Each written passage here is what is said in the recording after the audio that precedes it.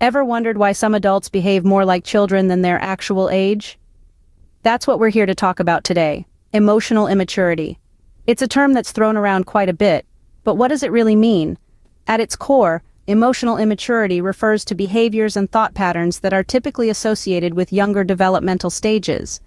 It's like the emotional development of a person got stuck somewhere along the way, while their physical growth continued unchecked. But remember, it's not a one-size-fits-all concept. Everyone matures at their own pace, and that's perfectly normal.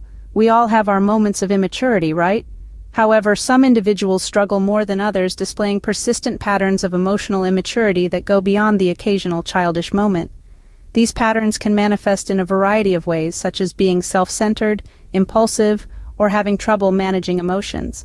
Such individuals might also shy away from accountability, get defensive when faced with criticism, or struggle with maintaining healthy relationships. Now, it's important to note that emotional immaturity is not a clinical diagnosis. It's not something you can point to on a medical chart or diagnose with a blood test. Rather, it's a pattern of behaviors that can be observed over time. And just because someone exhibits signs of emotional immaturity, it doesn't mean they're unintelligent or unsuccessful. They might be the life of the party, the top performer at work, or the most charming person you've ever met. But beneath that surface, their emotional immaturity can create significant challenges in their personal and professional lives. Recognizing emotional immaturity can be the first step towards understanding and navigating relationships more effectively. It's not about pointing fingers or assigning blame, but about gaining insight into the complexities of human behavior. So, now that we've set the stage, let's delve a bit deeper. What does emotional immaturity look like? Let's explore this in our next segment. Let's dive into the key characteristics of emotionally immature individuals. First off, a common trait is self-centeredness. Emotionally immature people often put their own needs and desires above those of others. This isn't about self-care or preservation, but rather a struggle to empathize with others' feelings or perspectives. If you've ever felt like you're constantly catering to someone's needs while yours go unnoticed, you might be dealing with an emotionally immature person. Next, we have impulsivity.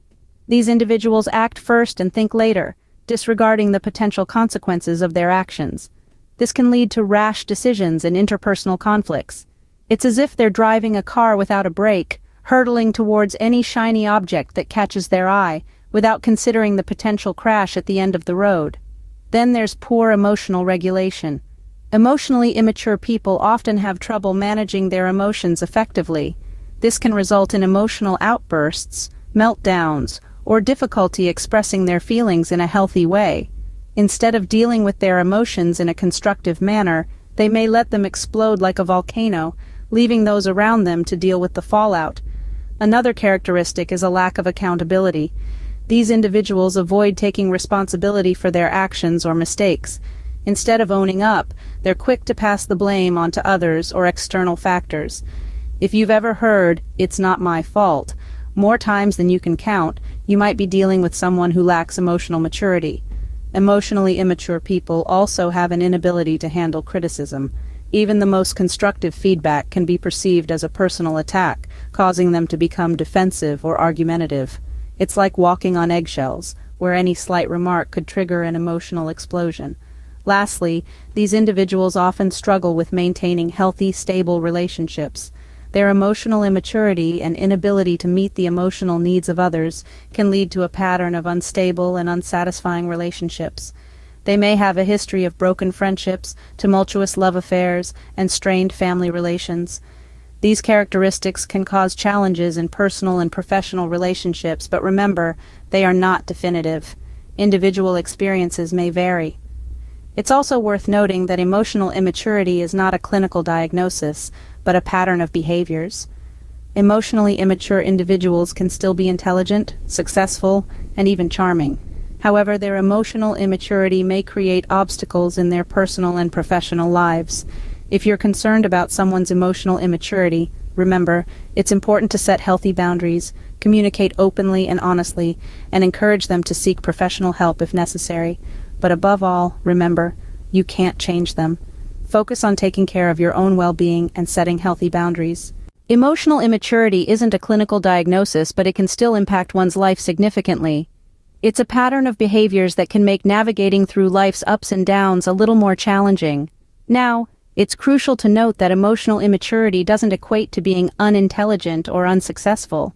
In fact, many emotionally immature individuals are quite the opposite. They can be highly intelligent, brimming with creativity and innovative ideas. They might be the ones leading the pack, the ones who aren't afraid to take risks and make bold moves. They could be successful entrepreneurs, artists, or scientists, making significant contributions to their fields. Moreover, emotionally immature individuals can be incredibly charming. Their spontaneity, zest for life, and often childlike enthusiasm can be infectious, drawing people towards them. They have a knack for making people feel special and valued, often becoming the life of the party. However, the challenge arises when the veneer of charm and success fades away, revealing the underlying immaturity. It's like a beautifully wrapped gift box that upon opening reveals a jumbled mess. This immaturity can create hurdles, particularly in their relationships, both personal and professional. Their inability to empathize with others, manage their emotions, or take responsibility for their actions can strain their relationships. It can lead to misunderstandings, conflicts, and even breakups or job losses. Imagine being in a relationship with someone who is self-centered, impulsive, and unable to handle criticism. It would be like walking on eggshells, wouldn't it? Or imagine working with a colleague who never takes responsibility for their mistakes, blaming everyone else instead. It would create a stressful, unproductive work environment. So, while emotional immaturity doesn't define a person's intelligence or success, it can significantly affect their ability to form and maintain meaningful, healthy relationships.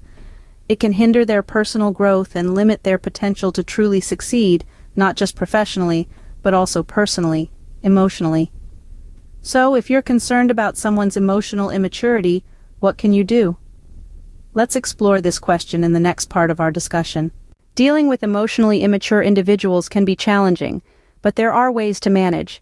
In fact, the first step in addressing emotional immaturity is setting healthy boundaries.